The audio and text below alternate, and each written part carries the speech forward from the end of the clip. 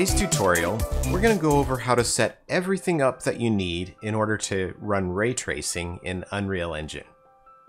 We're going to talk about the hardware that you need, the drivers that you need, how to set up and make sure that you're running the correct version of Windows 10, and we're going to talk about the initial setup that you need to do inside of Unreal Engine to turn the ray tracing features on. So let's get started. The first thing that you need is the correct video card. Here's a handy graphic that shows which video cards support ray tracing. Right now, only NVIDIA creates video cards that support ray tracing, and as you can see from this chart, you can buy graphics cards in the 10 series, the GTX 10 series, and also the RTX 20 series.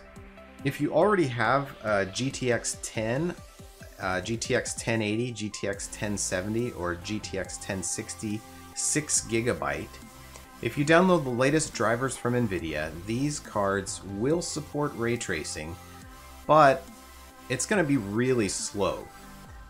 These GTX 10 series cards don't have ray tracing hardware built in, and so they have to emulate this hardware using the features that the card already has. And so ray tracing goes really slow on the 10 series hardware.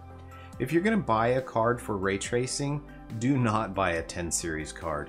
You definitely want to buy a GTX 2080, 2070, an RTX 2080, 2070, or 2060 to do ray tracing. Now, NVIDIA and AMD are going to launch new cards this fall that also support ray tracing and probably do it a lot better. So you may want to hold off for just a couple of months until this new hardware comes out. Now I understand that purchasing these cards is kind of expensive, and if you're looking for a way to get one of these cards just a little bit cheaper so that you can experiment with ray tracing, I have a couple of recommendations for you. Now this isn't really a shopping channel, and so if you're not interested in purchasing a card, you can just jump over this part. But what I'm going to do is show you a couple of strategies for buying cards just a little bit cheaper. So this is the website for NewEgg, and what I've done is I've set up a search filter that only has RTX cards, and I've checked these condition boxes for refurbished, used, and open box. And so what this is going to do is it's going to show you all the video cards that they have that aren't brand new. And you can sort by the lowest price to see which cards they have currently for the lowest price, and all of these support ray tracing. So you can see they have some cards here for, well, they have one for less than $350, which is probably a pretty good deal. Now I'm going to put the link to this filter in the description, so if you want to take a look at these, what I'd recommend that you do is just check this every couple of days and find a card that you think is a good deal and get that. You can also create another filter for new cards, and you can see there's a couple here for even cheaper.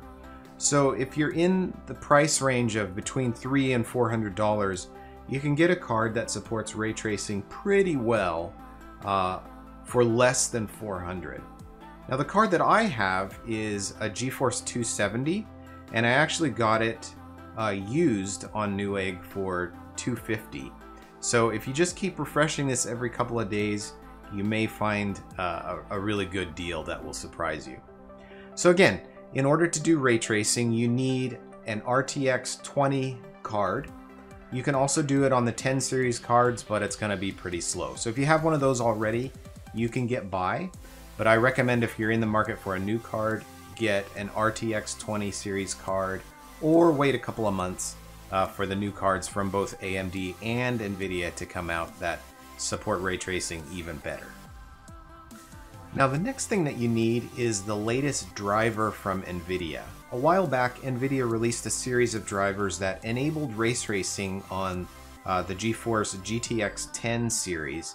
So if you're using one of those cards, be sure that you update your driver so that you can be sure that it supports ray tracing. Whatever the most recent driver is that NVIDIA has released, that's what you're going to want to get.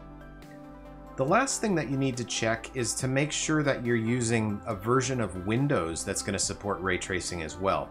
So I'm going to come down here to the search box and I'm going to search for WinVer.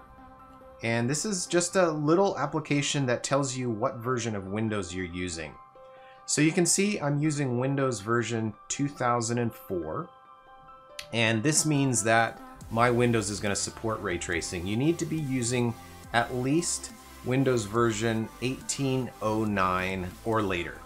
So whatever version of Windows you're using, make sure that you update it to the latest so that you can support ray tracing. Next, you need to take a look at the version of Unreal Engine that you're actually running. I'm running Unreal Engine version 4.25. The first version of Unreal that supported ray tracing was 4.22. So you need to make sure that you're running at least version 4.22 or newer. With version 4.22, in order to use ray tracing, you actually have to launch it from a shortcut that has -DX12 in the shortcut path. And that's a little bit complicated. It's actually a lot easier to just upgrade and make sure you're running Unreal Engine 4.25 or newer to make sure that you're going to be able to run ray tracing in Unreal. All right, so those are all the prerequisites, all the things that you have to get set up beforehand. So let's jump into Unreal now, and I'll show you how to turn on the settings that you need to run ray tracing.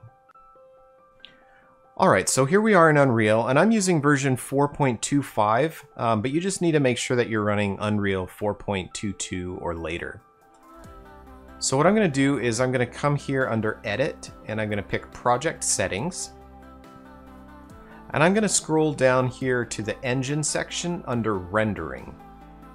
So I need to scroll all the way down to this section called Ray Tracing, and I'm going to turn Ray Tracing on, as well as Texture LOD. Now this message pops up and it says Ray Tracing requires enabling Skin Cache. And I'm going to click Yes, because I need to turn Skin Cache on so that Ray Tracing will also work. Now it's going to ask me if I want to restart, and I'm going to ignore that for now because there's one more setting that I need to set. So I'm going to scroll down here to the Platform section, and where it says Windows, I'm going to click on that. And then right at the top here, where it says Default RHI, I'm going to drop this down and pick DirectX 12. I need to be running DirectX 12 to support ray tracing. You also want to make sure that you have DirectX at 11 and 12 checked here at the top. Okay, with all of these settings set, I actually need to restart Unreal now. So I'm going to close that project settings panel and click the restart button. Alright, so here we are in Unreal again, and how do I know that it's actually working?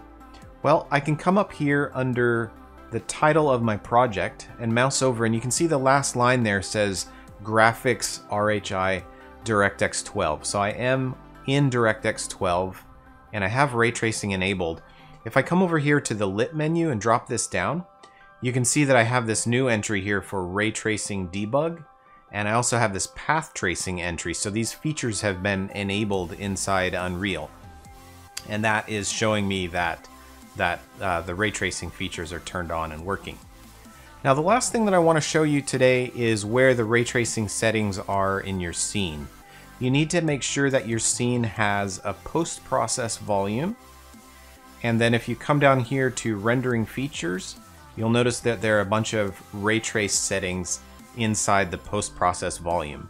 So your homework this week, while you wait for the next video, is to play around with these settings and see what kinds of effects and visuals you can come up with.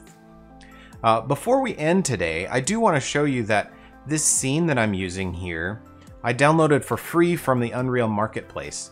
So if we go back to my web browser and switch over to the Unreal Marketplace, this is the subway scene that I'm using, and I'm going to use this in all of the ray tracing examples that we use in the next couple of weeks' videos. So if you want to download this for free, you can follow along with the tutorials as I show you how to set up ray tracing in this scene and troubleshoot performance and those kinds of things. So in the next couple of weeks, we're going to go over ray tracing using ambient occlusion, ray tracing for shadows, ray tracing for reflections, and then finally ray tracing for global illumination. And we'll finish up with the last video in the ray tracing series on performance optimization. Ray tracing can be pretty heavy, so it's important to make sure that things are as set up as optimal as possible. So we're going to go over all of this material in the next couple of weeks. If you want to make sure you don't miss those videos, hit the subscribe button and the notification bell. And I'm really looking forward to going on this ray tracing adventure with you. We'll see you next week, everybody.